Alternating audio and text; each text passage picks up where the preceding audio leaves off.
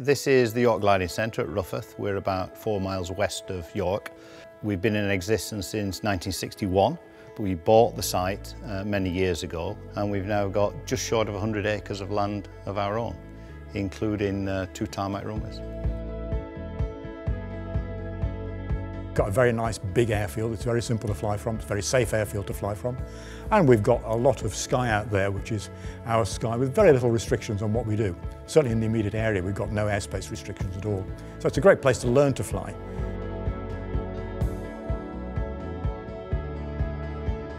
Somebody bought me a voucher as a birthday present, so came along and thoroughly enjoyed the fact I was flying without an engine, took the controls and actually started flying. I was thinking, I'm flying it already, and I've only just started. And then floating around the clouds, through the clouds, just such a fantastic experience, and just thought, oh, I've got to do this.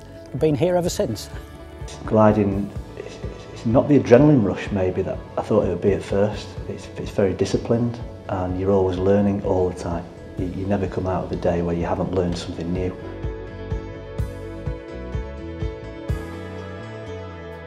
We've got a fleet of 3 training gliders.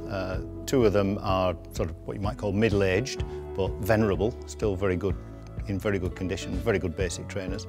We've got 1 advanced trainer, and we've got 2 single-seaters for when people first graduate from flying with instructors to fly on their own.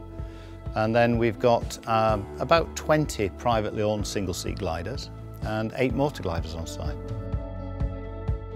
We have lots of social do's in the club when the weather's nice.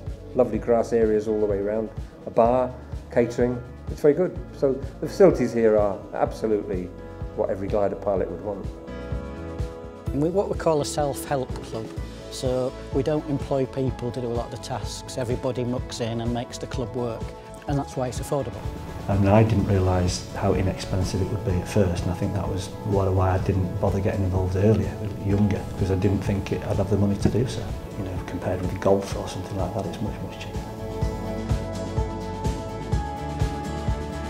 If you're interested in finding out more, the first thing you can do is book a trial flight, and you can do that by phone or via the website, and we'd be happy to see you. You sign up the form that you need to sign, and somebody will then be assigned to look after you. And they'll take you out to the launch point when it's time for your flight, and your instructor will brief you on what's going to happen, tell you about the aeroplane, tell you how to get into the aeroplane. The instructor will sit in the back seat, you'll sit in the front seat, which is the normal pilot seat. And then when the time comes, we'll fly you. During the flight, you'll be given a chance to handle the controls and learn what it's like to fly glider. I expected to be a bit up and down roller coaster, but it wasn't at all. I had a good instructor, a good pilot. And it was brilliant, yeah, I thoroughly enjoyed it. Absolutely amazing, yeah. Thoroughly recommend people give it a go at least. Got a 3 months membership, so I'll be back.